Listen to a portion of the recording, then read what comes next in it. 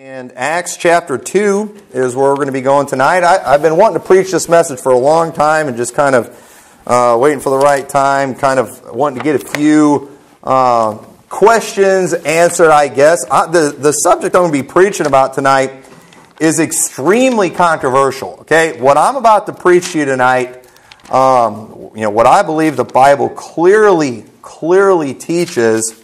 Many good preachers, what I would consider good preachers, guys that I like, would call me a heretic for what I'm about to preach. I listen to a preacher that I enjoy listening to. He's a good guy. But he was talking about people who believe this, and he kept calling them heretics. And I'm listening to this guy talk, call us heretics, and I'm just like, how can we be heretics for this? It's so clear, it's spelled out in the Bible. And there are some things in the Bible that, I see where people are coming from. I see, I disagree with them. I'm convinced they're wrong. But you know what? I can see where a person could get tripped up there. And it's like, why can't they see that in some areas? Because what I'm about to show you is spelled out in the Bible. It's so clear. And these people who will call people like me a heretic for this, these are King James Bible-believing people. People who don't believe you ought to correct the Bible, with the Greek and Hebrew. People who believe that every word of this Bible is inspired, but for some reason, and I know the reason, I'm going to share the reason with you, for some reason, they will call this a heresy, and they will throw a huge fit, and they get all insulted. And listen, if you've never heard this before, don't get freaked out, all right? You don't need to get freaked out. It's in the Bible. It's truth. And so the title of the message tonight is, Did Jesus Go to Hell? Did Jesus go to hell? People get freaked out by this. Years ago, at my dad's church, an older man in the church, he was a hardcore soul winner, and he was out soul winning, and somebody was with him, I don't even remember who it was, and he was talking to this person, he's giving him the gospel, and he mentioned how Jesus went to hell. And this person got all shook up and was like telling everybody in the church, this guy said Jesus went to hell. What's going on? And, it was like, and people do, they spaz out about it. I've had people call me up because of some of the preachers I associate with. They're like, did you know he believes that Jesus went to hell? And I'm like, yeah, don't you? But no. And they just absolutely spaz out by it. And honestly, I don't get why people get so freaked out by it. I even understand why some people don't believe it because of why I'm going to show you people struggle with this. But I don't understand why people get so freaked out. And so let's go ahead and read Acts chapter 2, because Acts 2, it lays it out for us. It tells us clear. It says in Acts 2 verse 22, Ye men of Israel, hear these words, Jesus of Nazareth, a man approved of God among you by miracles and wonders and signs which God did by him in the midst of you, as ye yourselves also know, him being delivered by the determinate counsel and foreknowledge of God, ye have taken, and by wicked hands have crucified and slain, whom God hath raised up, having loosed the pains of death. When people read this, they read over that really fast. People who don't believe what I'm preaching to you right now. He loosed the pains of death, because it was not possible that he should be holden of it.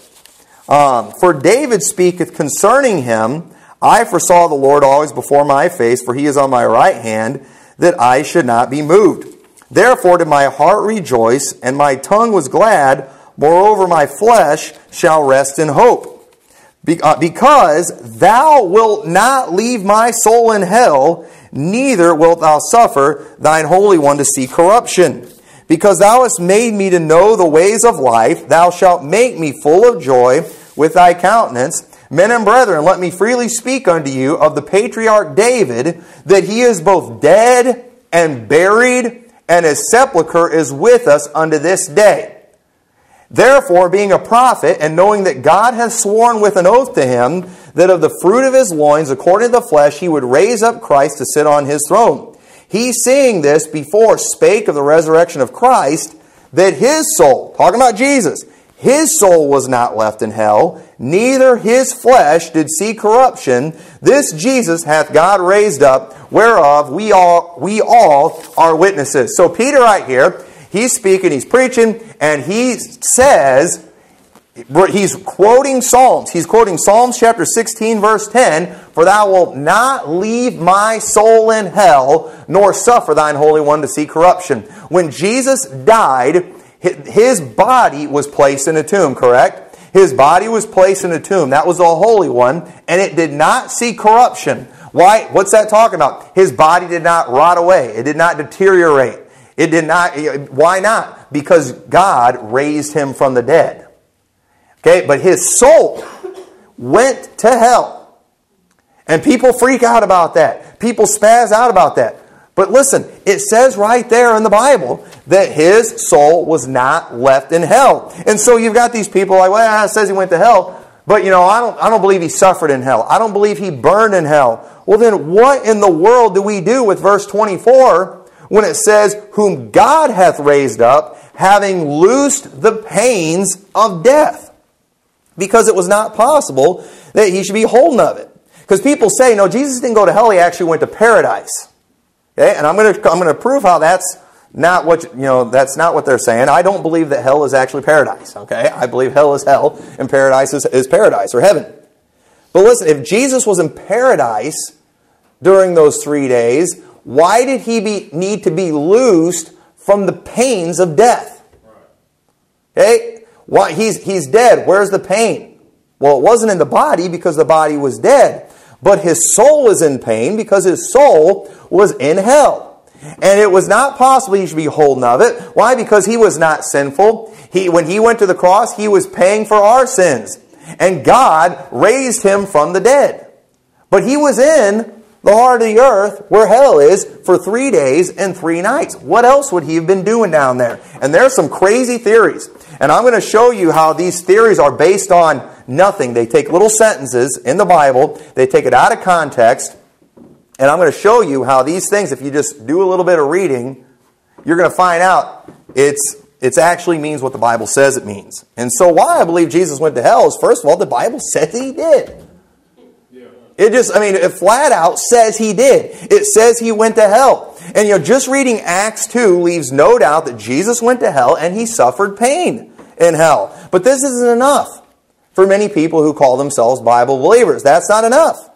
But Matthew 12:40, "For as Jonas was 3 days and 3 nights in the whale's belly, so shall the Son of Man be 3 days and 3 nights in the heart of the earth." He was in hell that whole time. He was in the heart of the earth that whole time. He didn't go down there, get all the Old Testament saints, and take them to heaven, and then resurrect. No, he was in the heart of the earth for 3 days and 3 nights, and I'm going to show you that paradise or heaven has never been in the heart of the earth. And I know some are thinking, rich man and Lazarus story. I will prove to you that Lazarus was not in the heart of the earth. Okay? That is ridiculous. That is not biblical at all. So first of all, I believe he went to hell because the Bible just flat out says he did, and it says he was in pain. That clearly in Acts chapter 2. And also, Jesus said he would taste of death for every man. Okay? Now listen, Jesus' physical death on the cross was not tasting death for us. How dare you say that, No, listen, that's not tasting death for us. Because of the fact, listen, he died on the cross for us, right? He died on the cross paying for our sins, and he suffered death. Why? Because the wages of sin is death. And we all say this, I think all soul winners say this, when you're out preaching the gospel, it's not just physical death, but it's talking about spiritual death, death in hell. We all say that. We all teach that. And Jesus, he died for us so we wouldn't have to. But wait a minute. Don't we die too? We all die physically. We all are going to die a physical death, but if we're saved, we will never die a spiritual death. We will never taste of death. We will never taste of hell. We will not spend 1 second in hell. We will not. The penalty of sin is death. Did Jesus not pay that penalty for us? Did he not die for us? He tasted of death for us so we wouldn't have to. And so, if Christ doesn't return soon, we all will taste of death physically. But we will never taste of it spiritually. There's a physical death and there's a spiritual death. Jesus experienced both for us. And so in Hebrews 2:9, it says, "But we see Jesus, who was made a little lower than the angels for the suffering of death, crowned with glory and honor, that he by the grace of God should taste death for every man, because it became him, for whom are all things, and by whom are all things, in bringing many sons unto glory, to make the captain of their salvation perfect through sufferings." He did it through sufferings. Okay, Jesus suffered. He did suffer on the cross. I wouldn't take anything away from that. But listen, he suffered death. He suffered in death. All others who are lost and do not receive Christ, they suffer death. And they suffer in death. They suffer in a literal place called hell. And that is where the Bible says Jesus went. Jesus had to do that. Why? Because he is tasting of death for every man. And that's not just physical death. Look what it says in John 8:51. "Verily, verily, I say unto you, if a man keep my saying, he shall never see death. Then saith the Jews unto him, Now we know thou hast a devil. Abraham is dead, and the prophets. And thou sayest, If a man keep my saying, he shall never taste of death. Art thou greater than our father Abraham, which is dead, and the prophets are dead? Who makest thou thyself?" Now wait a minute. If Jesus says, if you'll keep my sayings, you'll never see death, then shouldn't that mean we'll never die? Well, what's that talking about? Because Christians die, don't we? Physically, but spiritually, we never die. The Bible teaches we go to sleep. Yeah. Why do we go to sleep? Okay, because, I was talking about this in the nursing home today. You know, my kids, they've been out cold before where they kind of looked dead. But you know what? They weren't dead. Proof of it was they woke up later, didn't they? They got up. And you know what? One of these days, our body is going to die, and it's going to lay down, and it's going to get buried in the ground, but it's going to wake up eventually, isn't it? It's going to wake up at the return of Christ. We're just asleep. Okay? Our body is asleep. It will wake up one of these days because we've been saved. And so we're never going to see death. I will never spend 1 second in hell. And Matthew 22 verse 31 says, "But as touching the resurrection of the dead, have ye not read that which was spoken unto you by God, saying, I am the God of Abraham, the God of Isaac, and the God of Jacob. God is not the God of the dead, but of the living." Now, where am I going with that? Well, remember what the Jews just said to Jesus? Abraham is dead. The prophets are dead. But Jesus said, I'm not the God of the dead, but of the living. Now, where was Abraham's body during that time? It was in a grave. Where were the prophets' body during that time? It was in the grave. But Jesus said, they're not dead. They're living. Yeah. And I don't want to get ahead of myself, but people try to say, no, there was this place of the dead that was good, that was paradise in the heart of the earth. No, they're living. Okay? They were living. They were with God. God is not the God of the dead, but of the living. And listen, even though saved people's bodies die, we never die spiritually because Jesus did that for us. He tasted of death for us. The difference between the death of a saved person and a lost person is huge. The lost people go to hell. And Jesus did that for us, and it will never happen. Jesus tasted of death, and the Bible says we will never taste of death.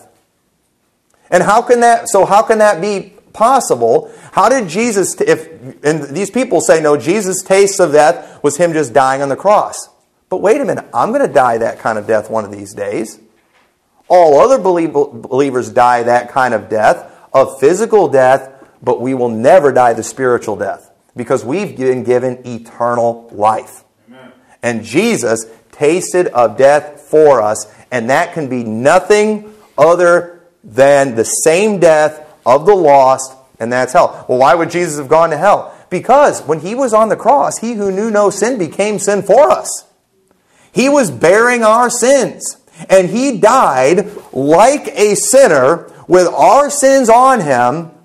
And therefore, he went to hell for us. But because he was the Son of God, because of the fact that he lived a perfect life and he was making payment for us, God accepted it and God raised him from the dead. Because it couldn't hold him. The pains of death weren't going to hold him. God loosed him from the pains of death. And you know, we don't ever see anywhere in the Bible where God's going to loose anyone else from the pains of death. You know why? Because they are guilty. They didn't receive salvation, but Jesus Christ, who is salvation, He was loosed from the pains of death. And so many supposed KJV-only Baptists, they don't like this, they don't like this teaching. And whenever a KJV-only Baptist doesn't like something that the Bible plainly spells out, there's a wonderful invention that's out there called dispensationalism that you can always run to. Dispensationalism will always help you with the things that are uncomfortable, the things that you just don't like, the things that you just, I don't like that the Bible says that. How can I change that when we're King James only people? Dispensationalism. And unfortunately, it's gotten completely accepted in many Baptist churches. They're accepting this garbage. It's a bunch of garbage. And I'm telling you, these people need to stop calling themselves King James only people. Okay, when you're teaching, when the Bible says Jesus went to hell and you're saying, no, it was actually paradise. Don't call yourself a King James person, all right? Don't do that. Okay, there's a big difference between hell and paradise. Huge difference. I don't want to get ahead of myself. But the arguments against the teaching that Jesus went to hell, it is a great example of the mental acrobats that dispensationalism forces people into. And one of the great dispensationalists of our time, Dr. Peter Ruckman, all right? Brother Mark just gave me this Ruckman Reference Bible, all right? And he was wanting me to get rid of it, but I'm telling you, man, there are some gems in here. Let me tell you, there are some gems in here. And let me tell you something. These people, okay, the mainstream Baptists, they cannot refute what we teach on end times. And they're scared to even try.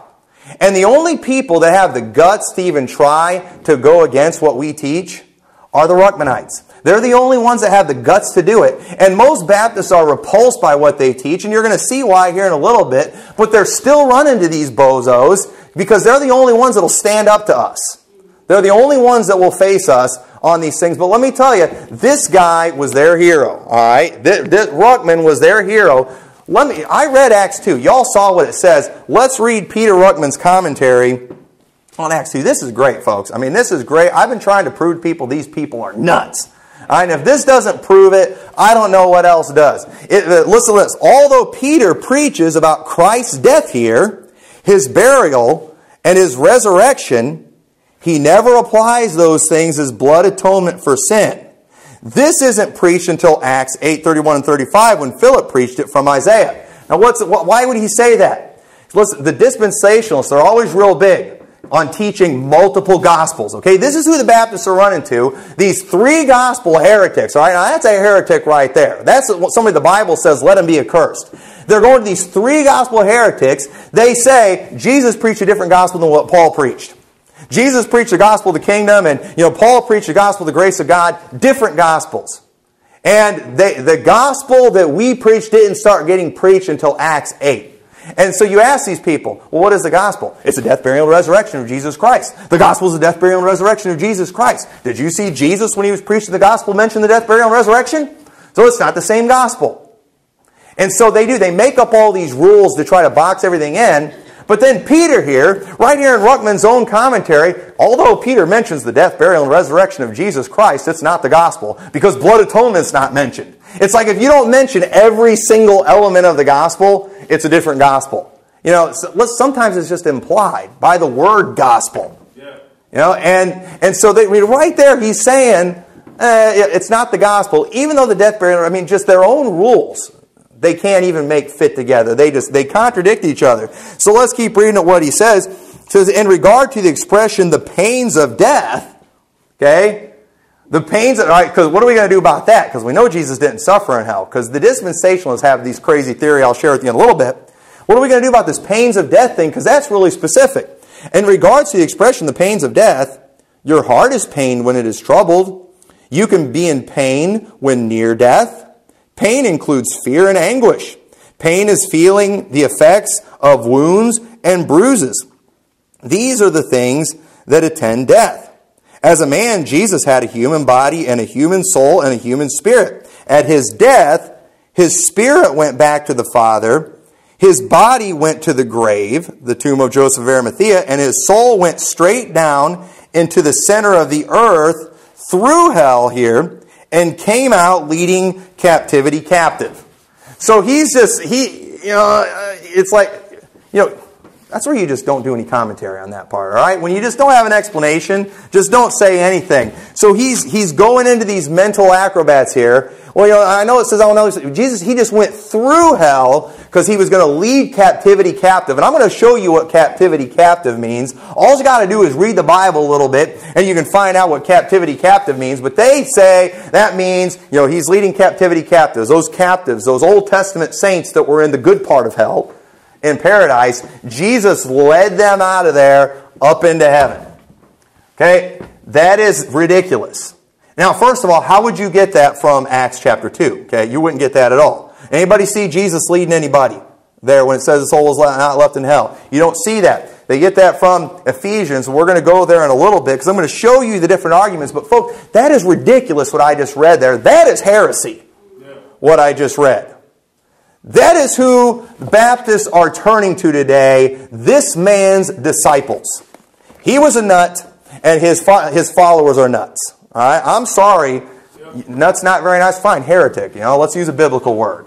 All right? Let them be accursed. I'm telling you, it's wicked. So let's look at these arguments. This is what people are using. I'm going to show you tricks that preachers use when they want to lie to you. When they just can't prove something from the Bible, there are some tricks. And folks, I know these tricks, all right? I've been going to camp meetings since I was a baby, all right? And I have heard some of the worst preaching you can ever imagine in your life. I know how this stuff works, all right? I know how to do it. I refuse to do it, but I know how it works, all right? I've seen it done many times. I could do it if I wanted to, but I refuse to do it. I want to have a good conscience. So the first argument that they use to prove that Jesus did not go to hell, and this is the big one. When Jesus was on the cross, he said, "It is finished." Right there. These heretics that say Jesus had to go to hell, pay for our sins, Jesus said it is finished on the cross. And these people, they're taken away from the cross and saying that it wasn't enough. He said it is finished. And then, here's what they do. I mean, boy, that sounds really good. And you all are pretty convinced right now. And then they'll just go and they'll spend the rest of their message just showing all the messages about the cross and Jesus bearing, our sins and on His body on the tree and the suffering in the flesh that He did. And, what a wonderful... And listen, I agree with all that stuff. Jesus paid for our sins. He bore our sins in His body on the cross. He shed His blood as payment for our sins. But listen, He had a taste of death too. And they say, they make a huge deal of that. It is finished. John 9:30, when Jesus therefore had received the vinegar, He said, "It is finished." And He bowed His head and gave up the ghost. That's it, folks. It was done. It was done right then. And anyone who thinks anything needed to happen after that, you're adding to what Jesus had to do on the cross when He said, "It is finished." That, my friends, is a dishonest argument. Because look what it says in John chapter 17, verse 4. "I have glorified Thee on earth. I have finished the work which Thou gavest me to do." Now, when did Jesus say that? He said that in the garden before He died on the cross. He said, "I have finished the work that Thou gavest me to do." So when was it finished? Was it finished in the garden or was it finished on the cross? When did it get finished? There was a lot of things that Jesus had to do, and there's still some things He has to do. But obviously, what He had to do was in phases. And He would finish one thing, and He would go to the next thing. And what is so stupid about the "it is finished" argument is, wait a minute, what if Jesus hadn't risen from the dead? Listen, if there is no resurrection of the dead, then the dead rise not. If there's no resurrection of the dead, our faith is in vain. So you know what? If you believe Jesus had to rise from the dead, you don't think the cross was enough. Yeah. Isn't that? I mean, if we're going to use their logic, then if you believe Jesus had to rise from the dead, then you don't think the cross was enough. You're downplaying the cross because you think Jesus had to resurrect from the dead. And listen, He had to rise from the dead, but then you know what? After He was on earth, He still hadn't ascended to His Father yet. Remember what He told Mary? "Touch me not, I have not yet ascended to my Father." Well, why not? I thought you were finished. Well, no, He still had to go to heaven. And you know what?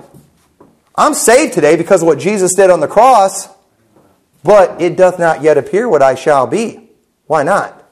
Because Jesus still has to return. And I have to see Him. And He has to change my vile body into one like His glorious body. Well, wait a minute. If He's finished, then why do I need to change? Why can't I just go to heaven just like this right now? I'm saved, right? It's finished. The work was done on the cross. I believed on Him. Let me go to heaven right now just like this. No. God's got to change my vile body first. So, once again, that it is finished argument, it's a joke. Jesus still has to come and rule and reign on earth for 1,000 years. You know, Armageddon has to happen. There's still things that He has to do. And you know what? None of it takes away from the cross. And this is just a dishonest argument. And these guys do, man. They get going and they're preaching all this stuff about the cross and they'll get everybody whooping and hollering. And man, aren't these people that believe Jesus went to hell a bunch of heretics. They hate the cross. No, we don't. I loved all that stuff you said about the cross. I agree with that stuff you said about the cross. But just because Jesus said it's finished, it doesn't mean there still wasn't some things to do. His work on the cross was done. Payment for sin was done, but He now has to taste of death. And so it's dishonest at the most extreme form. And you go on the internet, go anywhere, go to any preacher, and listen to them refute this teaching, and they will spend most of their time on the "it is finished" argument. And folks, you see how dishonest that is. All right, you're an intelligent crowd. Okay, that is dishonest. And you know what? These preachers, they're not that stupid. I've heard some of these guys, they're smart when they're right. You know, they know how to read. They're being dishonest is what they're doing. These people, they're so loyal to their stinking Bible colleges and their camps that they're involved in that they just got to defend their guys. They got to defend their men, and they can't just be honest with the Scriptures. And they go into these arguments, and it's a joke, and these people that are whooping and hollering and amen that stuff are a bunch of fools. I'm sorry.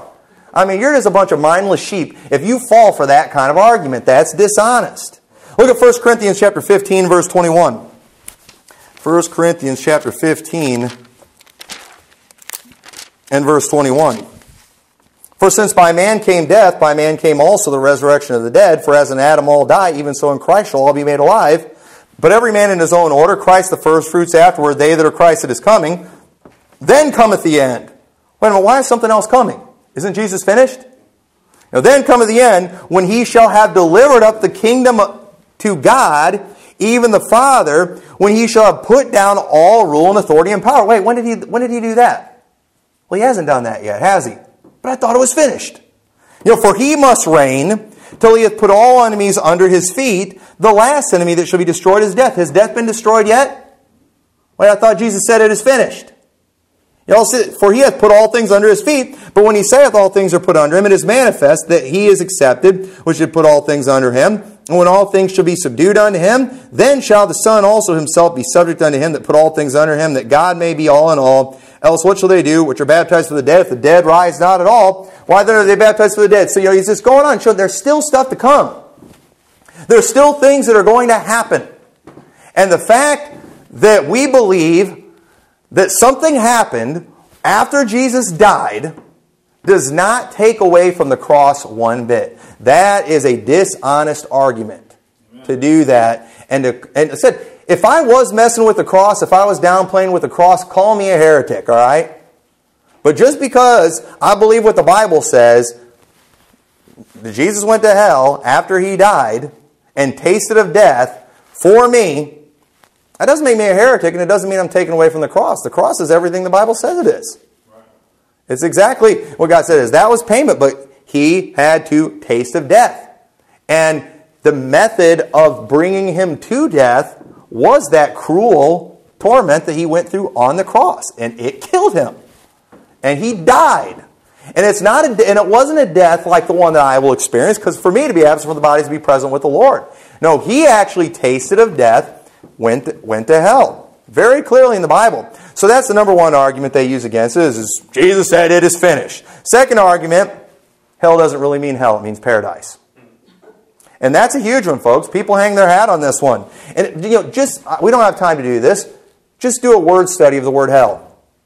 Go read all the verses in the Bible where it talks about hell and see if you find anything good associated with hell. See if you find any positive references to hell anywhere in the Bible. Good luck with that. It's always bad, but yet for some reason, now when Jesus went to hell, it was actually paradise. And, sorry, do a word study. you find me a verse where it makes hell look good ever, it's not there. That, you know, that's just ridiculous. And I'm not even going to take time to prove that, folks.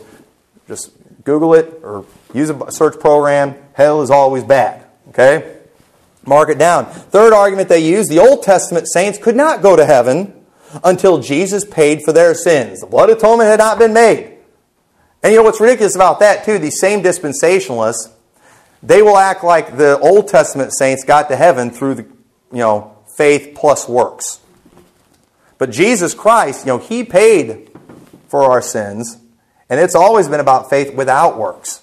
Okay, but they try to teach that, and and the same thing that's ridiculous too. You've got some of these Ruckmanites that are out there. You got the Bill Grady's and stuff that teach that God has another covenant with the Jews. Well, wait a minute. The new covenant or the New Testament was the body and blood of Jesus. Okay, that's how we're going to get into heaven. So are you saying there's another covenant? The Bible says without the shedding of blood there is no remission of sins. So is Jesus' blood going to have to be shed again? Or are they going to get remission of sins without the shedding of blood? That's never happened. Oh, they're going to go back to the Old Testament economy. And they say these words, and that's not even in the Bible. Okay? Economy is not even in the Bible. They're going to go back to the Old Testament economy. But the Bible says in Hebrews, the blood of bulls and goats, they can't take away sins. So it never took away sins back then. Okay? It was their faith that took away that, and it was their faith that they had, and then it was Jesus' blood that took away their sins. Even though it hadn't happened yet, the fact is, because of the fact that God said it was going to happen, it is as good as happened. And I'll show you some examples of that in a minute. But yeah, they say Old Testament saints couldn't go to heaven until Jesus paid for sins. But then, wait a minute. Okay, the Gospels, and even the dispensationalists will tell you this, that's actually Old Testament, because Jesus hadn't died on the cross. At the death of the testator is when it starts anew. So when you read the Gospels, it's actually Old Testament until the death of Christ. Okay, well in the Old Testament, when Jesus is speaking to the Pharisees and the Sadducees, and he's talking about Abraham, Isaac, and Jacob, and he said, God is not the God of the dead, but of the living. Why did he say they were living when they were supposedly in the place of the dead? Because this is what these people will say, the real heretics. Well, it's not actually hell. If you study the Greek, it's actually Sheol, which is the grave or the place of the dead. In the Old Testament, the Old Testament was Sheol and the New Testament was Hades. And they'll go into all these things, and it was actually this, but they'll all say it was the place of the dead. It was all a place of the grave. But wait a minute, the Bible says they weren't dead. Even in the Old Testament. If they were separated from God, if they were in the heart of the earth, away from God, if they were captive, then why wouldn't they be considered dead? Right. You know why? Because they weren't dead. They were in heaven with God. Yeah, that's because God is not the God of the dead, but of the living. Why would, if they didn't go to heaven, then why in Psalms 116 verse 15 would it say, precious in the sight of the Lord is the death of His saints? Why would that be precious to God if when they were absent from the body, they were in good hell, away from God? Why would that have been precious? Okay, it was precious because when they died, they went to heaven, just like we do today. And so, these things happen. But listen, if God says something is going to happen, mark it down as recorded history. If He says it's going to happen, it's as good as happened. Okay, there's no changing that. Heaven and earth will pass away. My words shall not pass away. Okay, there is no what if. There is no what if Jesus hadn't died. What if Jesus didn't go to the cross? What if Jesus did? There is no what if. If God says it's going to happen, it's going to happen. No what ifs. And when God said God said these things are going to happen from the foundation of the earth. Psalm 73 verse 24, Thou shalt guide me with Thy counsel, and afterward receive me to glory. Whom have I in heaven but Thee? And there is none upon the earth that I desire beside Thee. So right here he said, Thou shalt guide me with Thy counsel, and afterward receive me to glory. Does that sound like hell or heaven? All right? I think it makes it pretty clear. He's talking about going to heaven right there. Hebrews 4:1 says, Let us therefore fear, lest the promise being left us of entering into His rest, any of you should seem to come short of it. For unto us was the gospel preached as well as unto them, But the word preached did not profit them, not being mixed with faith in them that heard it. For we which have believed do enter into rest, as he said, as I have sworn in my wrath, if they shall enter into my rest, although the works were finished from the foundation of the world. The works were finished from the foundation of the world, but wait a minute, Jesus didn't die until, 2,000 years, or 4,000 years after creation. But here's the thing, it was declared of God it was going to happen from the foundation of the world. And if it's declared of God, it's as good as happened. Yeah. Mark it down. God was not in heaven letting these people in saying, I can't let y'all in. What if Jesus fails in being the sacrifice? What if my word does not come to pass? And then, see, that's proof right there too that our gospel is the same gospel that saved him in the Old Testament. It's always been the gospel. Even though it hadn't happened yet, it was already declared from the foundation of the world. It was recorded history. And therefore, God would accept their faith as, he would accept their faith and he would give them salvation just like he does today, because even though it hadn't happened yet, God knew it was going to happen. He wasn't worried about it one bit. And so it's just, it's a bad argument. Matthew 13:35, that it might be fulfilled, which was spoken by the prophet, saying, I will open my mouth in parables. I will utter things which have been kept secret from the foundation of the world. Y'all see that? There's things, and this is what dispensationalism really is. The real definition of it should be, it was just God over time dispensed more and more of his plan. God always had one plan. There's always been one word of God, but God gave it to them a little bit at a time. God never changed his plan. He just gave them a little bit at a time. But there were some things they didn't understand in the Old Testament. It was hidden from them. But later, God gave them another dispensation or a distribution or a dispensing. He gave them a little more of it, and they understood more. They saw the plan more clearly, but it never changed. And it was always there. Okay, how do you hide something that's not already there? For something to be hidden, it has to have been there.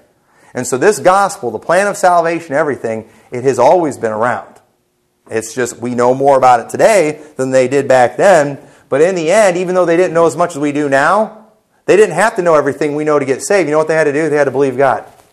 And it was accounted unto them for righteousness throughout the ages. Matthew 25:34, then shall the king say unto them on the right hand, come ye blessed of my Father, inherit the kingdom prepared unto you from the foundation of the world. Revelation 13:8, and all that dwell upon the earth shall worship him, whose names are not written in the book of life of the Lamb slain from the foundation of the world. I mean, he wasn't slain at the foundation of the world. Yeah, but you know what? God said he was going to be from the foundation of the world. And so it was recorded history from the beginning that it was going to happen. And so, guess what? Old Testament saints went to heaven, just like the New Testament saints. What about Elijah and Enoch?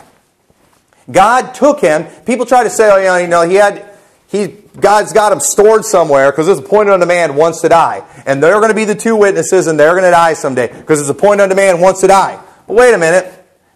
Okay, and this is where dispensations like to put God in a box somewhere. All right, it's appointed unto man once to die. What about Lazarus? He died twice. Unless you think he's still walking the earth. All those people that Jesus raised from the dead, they died twice.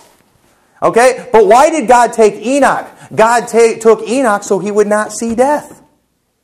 So why would God take him so he wouldn't see death, only so he can bring him back later and let him get killed? Now, he is going to do that with Elijah, and I think Elijah's totally okay with that. But he can't, people are like, it can't be Moses, because the point of the man wants to die. Well, you know what? If Moses complains about it, I already died once. God's got Lazarus up in heaven. Hey, Moses, I did it twice, all right? You can do it too. He'll have that little 12-year-old girl that I was talking about in the nursing home that Jesus raised from the dead. Say, hey, Moses, I died twice, all right? You can handle this, all right? It's a terrible argument. These people are always trying to just force God in these boxes, and it's bad theology. By faith, Enoch was translated that he should not see death.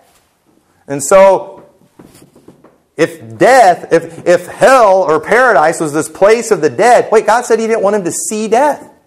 So he took him. He took him to heaven. Okay? He went to heaven way back then before the flood. So That third reason, that's totally destroyed. The Old Testament saints couldn't go to heaven because Jesus hadn't died yet. And then the fourth thing they look at is in the Old Testament, they went to Abraham's bosom. And proof that that isn't heaven is that you can see hell from paradise. Okay? There was 2 compartments in hell. And everybody says that, 2 compartments in hell. Well, that's interesting. Did you get that from your theology book or did you get that from the Bible? Show me where the word compartment is in the Bible.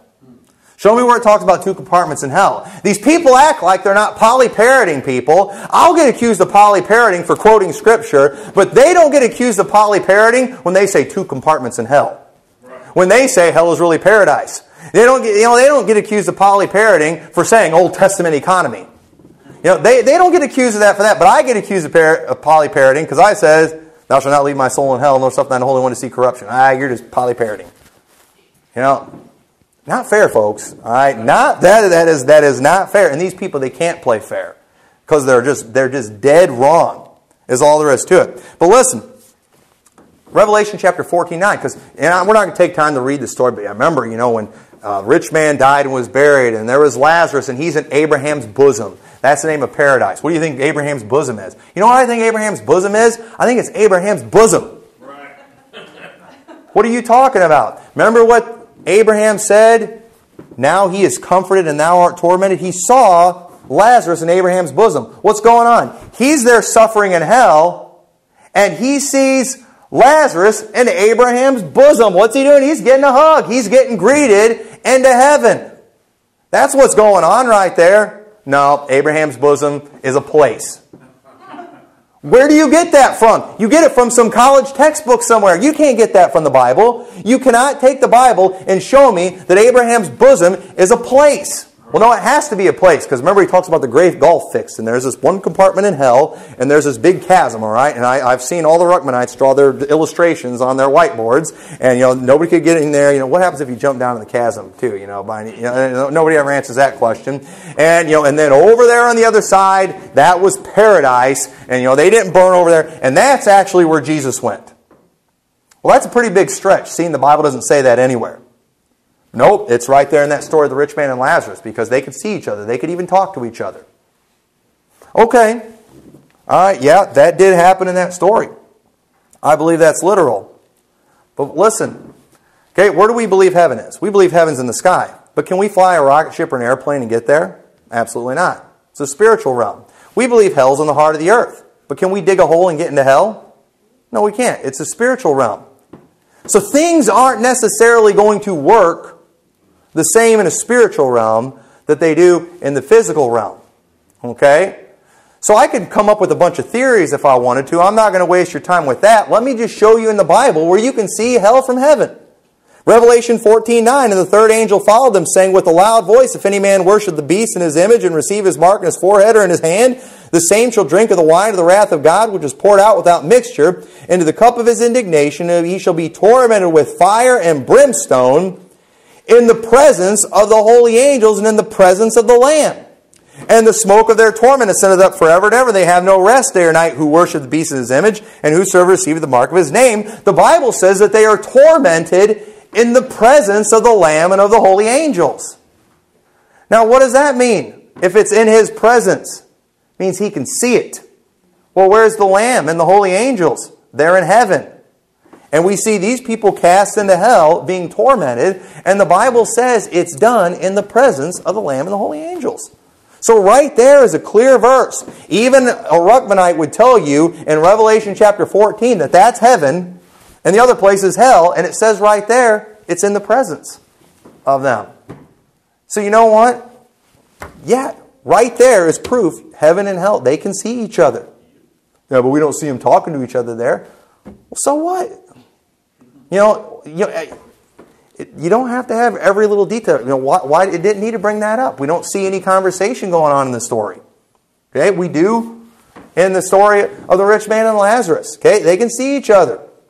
So I think we'd all agree, heaven's in the sky, hell's in the earth. But and it just cause people to scoff. How could you see hell from heaven? The earth's in the way. You got to see through all the dirt. It's a spiritual realm, people. All right. You're getting dumb on purpose on me now. We're now getting ridiculous because you don't like the fact that the truth is just right in your face.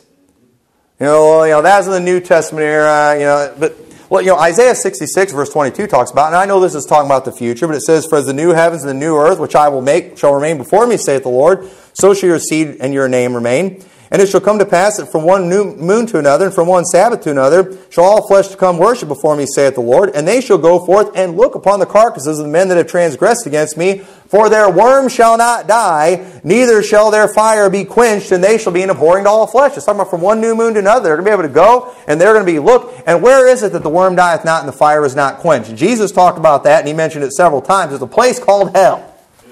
And from one new moon to another, that's not just one event in Revelation. This is all the time. They can see the suffering of those in hell. Well, that doesn't sound very heavenly. Heaven's not going to be very good if you can see the suffering. Listen, it would be hard for us to see that in our sinful condition, but when we are in a glorified state, when we're like Christ, you know what we're going to see? We're going to see justice. We're going to see that's righteousness.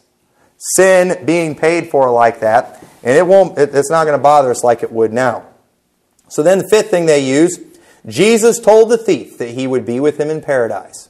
"This day thou shalt be with me in paradise." Now, what are you going to do about that one? That proves right there that when Jesus went to hell, it was actually paradise. I'm telling you, man, do these people not feel uncomfortable calling hell paradise? I mean, you would think they would be uncomfortable with that. Jesus said, "Thou shalt be with me in paradise." But listen, Jesus Christ is a member of the Trinity. Okay? And in John chapter 14, verse 18, Jesus said, "I will not leave you comfortless. I will come to you." And if you read that, he's talking about the Holy Spirit. But Jesus said, "I will come to you." Now, did Jesus come back at Pentecost? No, we're still waiting for Jesus to come back, aren't we? But the Holy Spirit sure did show up. And guess who Jesus referred to the Holy Spirit as? He said, "I shall come to you." And so when Jesus said, "You're going to be with me in paradise," it's because you could look at it two different ways. Either one works. One, he's going to be with heaven, God in heaven. And the Holy Spirit's everywhere. And here's the other thing too. "This day thou shalt be with me in paradise." Well, when the thief got to heaven, at what point, how many days was he in heaven before Jesus showed up in heaven? Now on earth, Jesus, it was 40 days, right? But here's the thing. Is there any night in heaven? And doesn't the Bible say a day, it says 1,000 years, and 1,000 years is a day with the Lord? All right, time doesn't work in heaven. If you went and asked the thief today, "Hey, how long have you been in heaven? How many days?"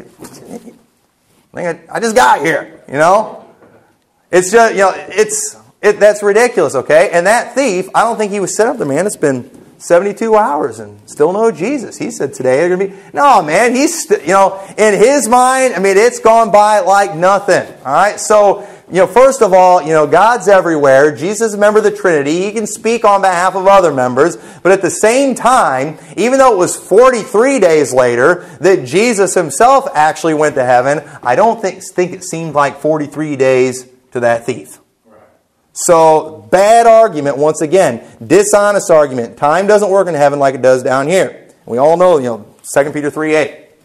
So, and then once again, hell is never called paradise. But we do see heaven in Old and New Testament eras. Okay? Going by the dispensationalist rules here, right? Even if it's in the New Testament, if it's before Jesus died on the cross, it's Old Testament. But Luke 23:42, and he said unto Jesus, "Lord, remember me when thou comest into thy kingdom." And Jesus said to him, "Verily, I say unto thee, today thou shalt be with me in paradise." And I don't believe he was talking about hell. I believe he was talking about heaven. Okay? Right? That's Old Testament, isn't it? He hasn't died yet. He's about to, but he said, "Today thou shalt be with me in paradise." And in 2 Corinthians 12:4, how that he was caught up into paradise and heard unspeakable words, which it is not lawful for a man to utter. Okay, right there, Paul said, caught up into paradise. No, paradise and heaven are different. But where in the world did Paul get caught up to? Well, paradise got transported to heaven. I'm sorry, that's, I said, you shouldn't be comfortable with that argument. That's so lame. Revelation 2:7, "He that hath an ear, let him hear what the Spirit saith unto the churches. To him that overcometh will I give to eat of the tree of life, which is in the midst of the paradise of God." Okay, paradise is in heaven. And heaven, Paradise is not hell. That is such a horrible argument. The thief went to heaven right away, but Jesus, he hadn't gone to heaven even after the resurrection. In John 20, verse 16 and 7, Jesus saith unto her, Mary, she turned herself, saith unto him, Rabboni, which is to say, Master. Jesus saith unto her, Touch me not, for I am not yet ascended to my Father. Now, wait a minute. If Jesus went to heaven and not hell, or if he just went through hell, like Ruckman said, to lead captivity captive, then why did he say, I haven't ascended to my Father yet? Well, he said that because he hadn't ascended to his Father yet. That's why he said that. It's just real clear if you just believe the King James Bible and read English. So, sixth reason they do, I need to go through these quick. Samuel got called up from the heart of the earth. If you go and you look at the story, and we don't have time to read all of it, the story of the witch at Endor. And remember, Saul goes to the witch. She wanted him to call up Samuel. And if you read the story, she goes to do her hocus pocus, and she sees gods ascending out of the earth. Well, what do we think that is? Well, I mean, these are demons from hell, right? And somebody comes up with them. Who is it? It's Samuel. An old man, wearing a mantle. And so he came up, which means he was in the heart of the earth. He was in good hell. He was in good hell, and he got called up. That is proof. You're going to take that story in the Bible, and you're going to make a whole crazy doctrine about that. Now listen, that story right there, it's a classic example of taking an obscure story. That's pretty rare to see him calling up somebody like that. And it is a very demonic thing.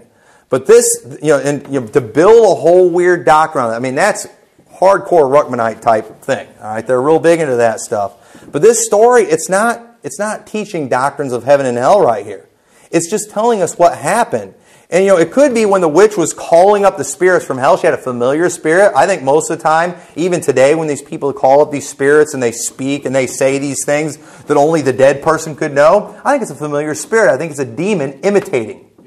Is what I believe. And I think that's what this lady normally did, this woman normally did. But you know what I think God did? I think God sent the spirit of Samuel through the very door that these devils are coming through. Why? Because he's going to send a message to Saul. And God chose to send him through that very door. I think he just showed up. And because notice it says Samuel had the appearance of an old man. Does anybody think that when we're in heaven we look like we're old?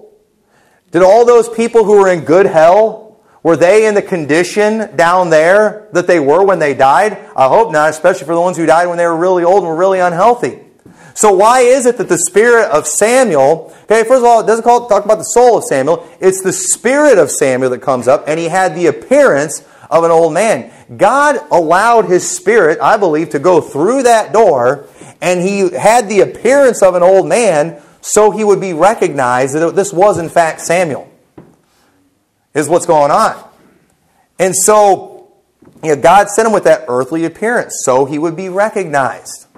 All right, I'm not saying I know everything about that, but just because it says he came up, that doesn't prove a good hell that the Old Testament saints were at. You can't build a whole doctrine around that. That's just dishonest. Especially when Ecclesiastes 3:21 says, Who knoweth the spirit of man that goeth upward, and the spirit of the beast that goeth downward to the earth. I like that verse. But it says in the Old Testament, the spirit of man goeth upward. Well, how could he do that? They can't go to heaven yet. Yeah, they could. All right, just like it says right there. So you can't cancel out everything else in the Bible because of that story where something out of the ordinary happened. Okay, and that God did, I believe, because it shocked that woman when she saw Samuel. She was probably expecting one of her devils that normally did the dirty work, that normally did the imitating and stuff. But sure enough, it's not one of hers that she was used to. It was Samuel. And it freaked her out. Who did that? It wasn't her. God did that. All right? And God is the one that makes the rules. God is the one that's got control of everything. If he wants to send Samuel, spirit, through the door of the devils, he can do that. No problem. God has permission because he's the boss of everything. King of kings and Lord of lords. So then finally, quickly I got to go through this, that he led captivity captive. Isn't that what Ruckman said in his commentary right there in his Bible? He led captivity captive. Psalm 68:18, thou hast ascended on high, thou hast led captivity captive, thou hast received gifts for men, yea, for the rebellious also, that the Lord might dwell among them. And then Ephesians 4:8, quoting that, wherefore he saith, when he ascended up on high, he led captivity captive and gave gifts unto men. Now he that ascended, what is it but he that descended first into the lower parts of the earth? He that descended is the same also that ascended up far above all heavens, that he might fill all things. Okay, so right here, this is where we get this from. He led captivity captive. What does that mean? Well, he descended to the lower parts of the earth first, and he led captivity captive. What's that talking about? That's talking about all those Old Testament saints down in good hell. All right, he went and he led that. He led them out. That's what that's talking about. But wait a minute. If these people were in paradise, okay? If these people, were God's people, why is it? First of all, why is it calling them captive?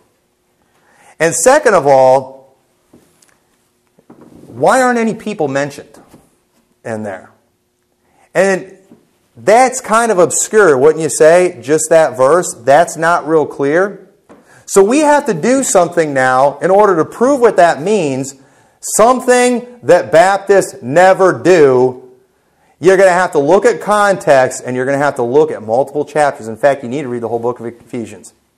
And don't worry, I'm not going to do that right now, but let me hit a few highlights for you to show you what captivity captive is. Ephesians 1:22, and he hath put all things under his feet and gave him to be head over all things to the church. Put all things under his feet. What things?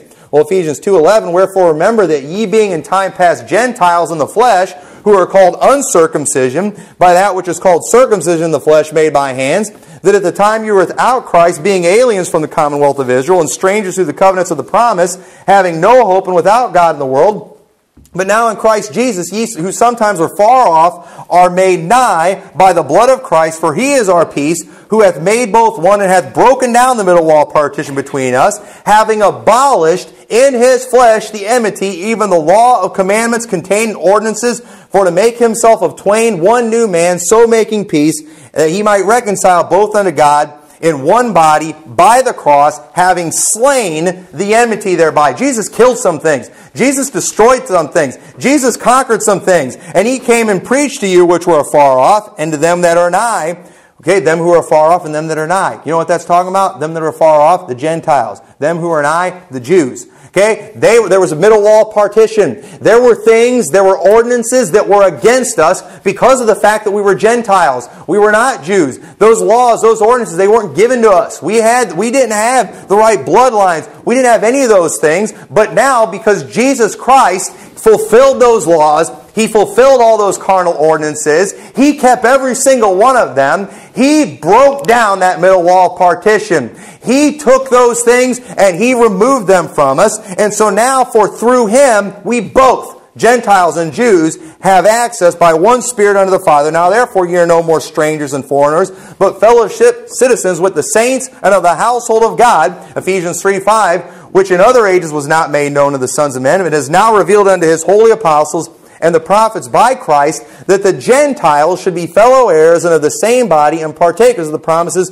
of Christ by the gospel. Ephesians has been talking about all the things that Jesus conquered and defeated and finished, and he did all that on the cross. He got rid of those things for us, and Colossians 2 says it best. Colossians and Ephesians have a lot of the same things in there, and he says in verse 10, ye are complete in him, which is the head of all principality and power, in whom also ye are circumcised, with the circumcision made without hands, in putting off the body of sins of the flesh by the circumcision of Christ, buried with him in baptism, wherein also ye are risen with him through the faith of the operation of God, who hath raised him from the dead, and you being dead in your sins and the uncircumcision of your flesh, hath he quickened together with him, having forgiven you all trespasses, blotting out the handwriting of ordinances that was against us, which was contrary to us, and took it out of the way, nailing it to his cross, having spoiled principalities and powers, to make a show of them openly,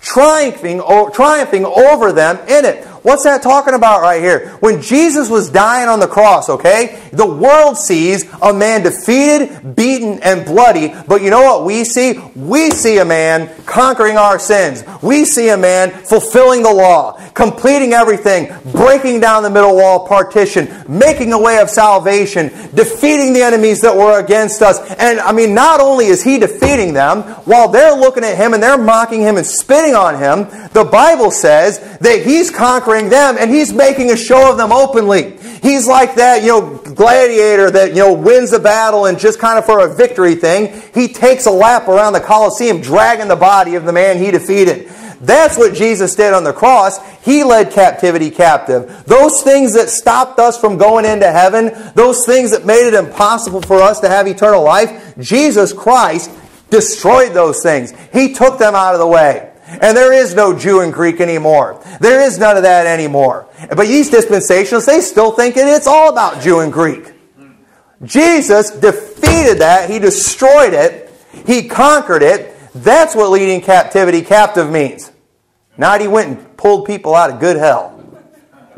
Where do you get that? They just take that. They don't look at any context. You go read through Ephesians and see if we read about any place where they were in good hell and just waiting for Jesus to come and get them out of there.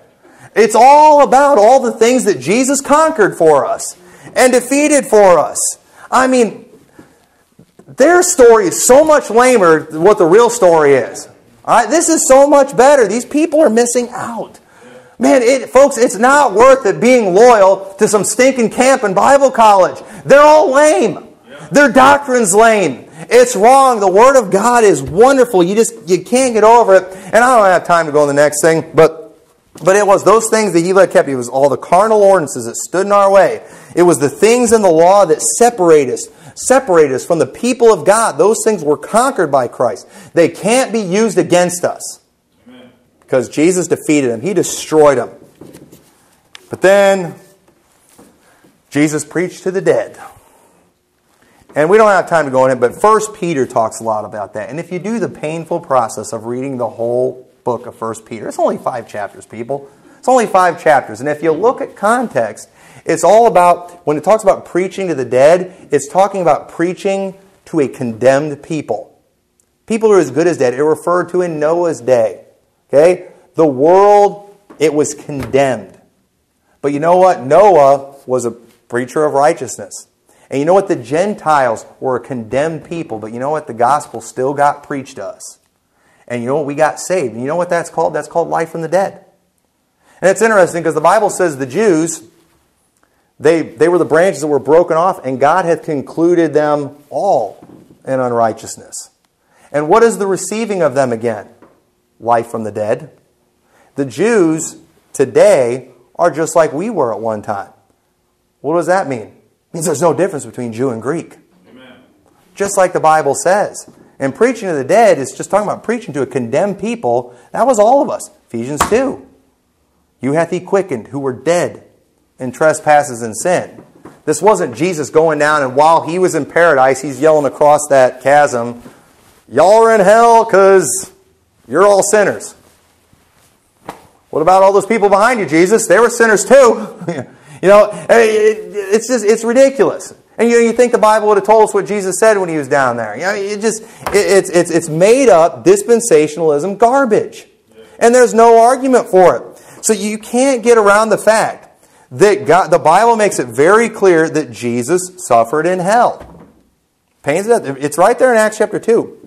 To get around it, you have to change meanings of the word. You have to go into all kinds of strange interpretations and weird doctrines. But I lastly believe that Jesus went to hell because he's our Passover lamb. Amen. If you read about the Passover lamb, I don't have time to read it, in Acts chapter 12, verse 8 and 9, you know what it says to do with that lamb? After you eat the flesh at night and you roast it with fire. That's right. Everybody knows the Passover lamb is a picture of Jesus Christ. Everyone knows that. But nobody ever talks about the part where they roast the lamb with fire. What do you think that represents? Jesus Christ going to hell. 1 Corinthians 5:7, purge out therefore the old leaven, that ye may be a new lump, as ye are unleavened. For even Christ our Passover is sacrificed for us. It's pretty clear. You know what? When you look at the Passover lamb, It looks like God not only knew that Jesus was going to die, He was going to shed His blood, He was going to make payment for our sins, but when He roasted Him with fire, He knew He was going to go to hell too. Why would He do that? That said, the cross was everything. All right? He paid for our sins, but the cross is what killed Him. Because He had to die so He could taste of death. And to say that's taking anything away from the cross is just a dishonest argument, and it just goes completely contrary to what the Bible says. Amen. It's right there in English for us. Every word of God is pure, and we've got to stop listening to these people. Baptists need to wake up, and they got to lay off this loyalty to camps, and they need to get honest with the Word of God. And you know what? Maybe God would breathe some life back into their churches. Maybe they'd stop being so dead and so lame. Maybe they could, they wouldn't have to spend all their money doing all these fun center things, converting their buildings into fun centers, and maybe they could just go back to preaching the Word of God. But they can't do that, because they're preaching a watered-down, lame version of the Word of God, because they don't want to offend people. The only way they can get them in, they got to do the fun stuff. They got to put on the shows. And these poor preachers, man, I mean, it must zap their souls to just get up and to twist the Bible like that. I believe some of these people are good men. I believe they have good hearts. And it's like, how do they miss this? I know how they miss it, folks. There's pressure in the preacher world. We struggle with pride. We deal with all that stuff. And let me tell you something. Phil Kidd, he always says, I'm divorced from public opinion. You know what?